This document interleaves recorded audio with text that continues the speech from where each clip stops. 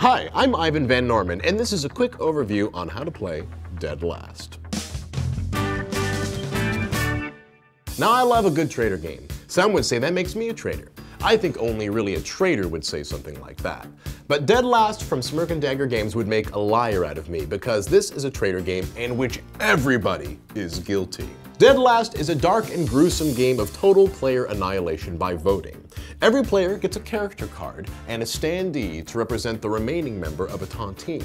Yes, this game is based on the extremely illegal activity of betting on who is going to survive in a death-likely scenario and then finishing those people off. Now, once you have your standee, you get a deck of cards representing each of the potential colors in play, including one of your own that you can use to protect yourself with. Now, make sure to remove any cards that are colors that aren't in play. Now, this singular deck will be what you use in order to communicate who you wish to plot and kill.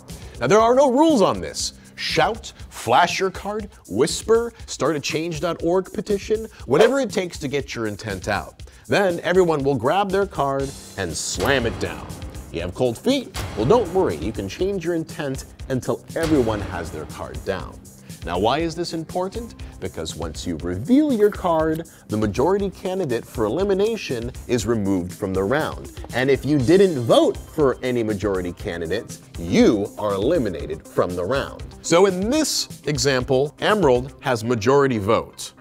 Red and yellow did not vote for Emerald, and as a result, are eliminated. They knocked each other out. As well as purple, who voted for pink.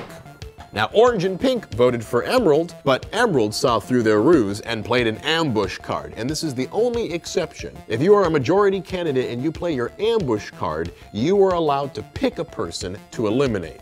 How about pink? Gotcha. Now, there should only be either 1, 2, or 0 final survivors. If there is 1, that lucky person gets 4 gold bars, which have secret amounts that count towards their victory points. If there are 2, they must participate in a final showdown, which is a rock, paper, scissors-like mini-bid with cards where the contestants can either share, deceive, or steal the winning pot. Rinse and repeat for continued fortune earnings until you've either earned 25 points in gold bars for 6 to 9 players or 24 gold bars worth of points for 10 to 12 players. And that's it for Dead Last. I personally enjoy this wonderful traitor bonanza in which everybody pretty much is targeting everybody at all times.